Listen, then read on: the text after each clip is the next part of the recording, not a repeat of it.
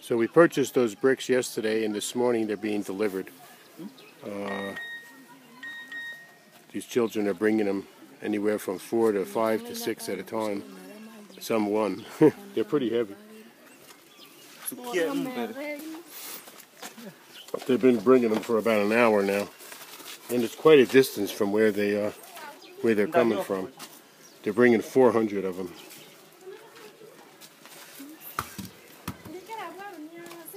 I know when we first purchased these some bricks a while back, I carried one back, and it was it was a strain just to, from where they burnt these, where they made these. It was a strain just to bring one, let alone carry 5 and 6 on your head at a time. But Kenyans are strong. They're used to working hard. 400 bricks altogether we're purchasing. It's going to be for the toilet there, for the walls. The right one's going to be the toilet. The left one is shower. The wood's going to go, and the water tank's going to go on top of the brick building. The kitchen's under construction. It has the roof now. It has 2 windows. It has a door. And it's good size. It's pretty big. That there is not exactly a window. That's going to be a shutter that's going to open out and up. So when there's a group of people here and they need to be fed, they'll cook in here and they'll feed them through this opening. Outside here, where the Amaya is doing laundry at the moment, that's going to be. We're going to level that off and put a couple of tables there, so people can eat there. Of course, that over there is going to get slowly but surely. It's been it's not completed yet, but we're making progress on it. That is going to be the guest house. It'll serve for the feast, to house brethren when they come for the feast. It'll also serve during the year when visitors come, because quite a few visitors come here.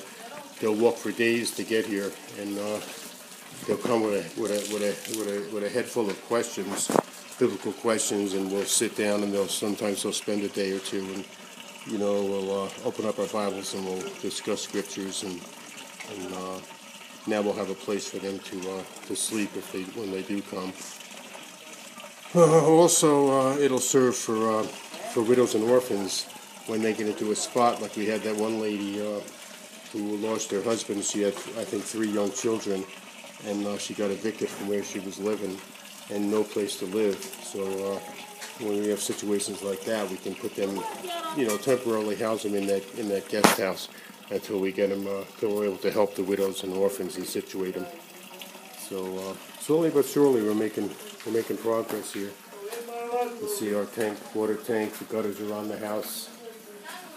So life's becoming a little bit easier here for these living conditions of this brethren, especially the widows and orphans. It's just been tough for them.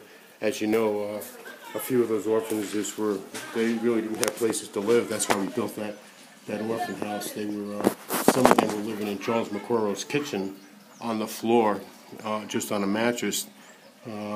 Charles has taken so many orphans in, and he doesn't have a big place or a lot of money to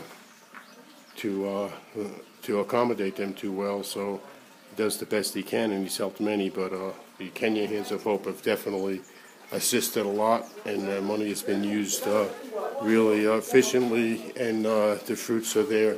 So we pray all the time for God to guide us, because we know we have to be good stewards with the funds, make sure they're being used properly, and we keep praying that God will help us to do just that. But so far things are moving forward, and there's quite a bit of progress being made right now. So that's my report for the moment.